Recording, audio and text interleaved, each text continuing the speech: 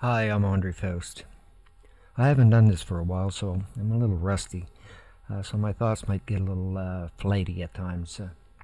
But what I'm going to be talking about is the Russian Ukraine conflict or crisis, whatever you want to call it. But you have to bear in mind is that all the information that we receive, we seriously have to question how accurate is it. And the reason why I say that is because it doesn't matter if you're a lefty, if you're a righty, if you're a centralist, if you're a government, if you're a corporation, you're a country, a municipality. They have one thing in common. They all use propaganda. And the reason being is that they want to control the message that goes out to us. And of course, we listen to the media, whether it's coming through the social network online, or it's through mainstream media. We get our information from them. Where do they get their information from? Well, like I say, it's propaganda. In order to perpetuate propaganda, you need talented people.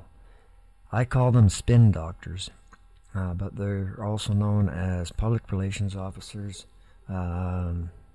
communications officers. It doesn't matter what the label is. I mean, they're there to convey a message that's been thought of, and the wording's been thought of, and the whole thing has been organized or orchestrated, so they can pass that on to the media. So on the Russian-Ukraine conflict, I'm not going to go into the analysis of that, or am I going to give a value judgment onto it?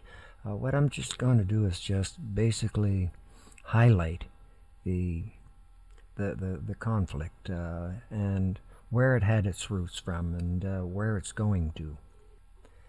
The Russian-Ukraine conflict is a complex and ongoing political military conflict between Russia and Ukraine that began in 2014. The conflict has its roots in the dissolution of the Soviet Union and subsequent emergence of independent states in Eastern Europe, including Ukraine. One of the primary triggers of the conflict was the 2014 Ukraine Revolution, which toppled the pro-Russian government of President Viktor Yanukovych. The new government was more pro-Western in orientation, sought to move Ukraine closer to the European Union and away from Russia's spheres of influence. This move was opposed by Russia, which saw Ukraine as a traditional ally and feared that its loss would diminish Russia's influence in the region. In response to the revolution, Russia annexed the Crimean Peninsula, which had been a part of the Ukrainian since 1954. The annexation, which most of the international community did not recognize, was met with widespread condemnation and led to increased tensions between Russia and Ukraine. The conflict had also involved a separatist insurgency in the Donbas region of eastern Ukraine, which is predominantly Russian-speaking. The insurgency, which Russia backs, has led to a civil war in the region that killed thousands of people and displaced millions. The conflict has had significant consequences for both Russia and Ukraine. It has led to economic sanctions against Russia and has damaged its relations with the West.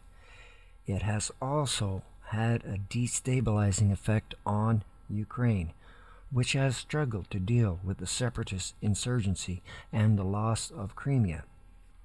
Overall, the Russian-Ukraine conflict is a complex and ongoing political and military conflict that has had significant consequences for both countries and a destabilized region.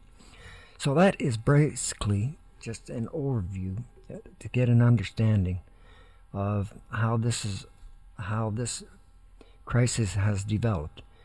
Now, who the good guys are and who the bad guys, well, that's really up to debate.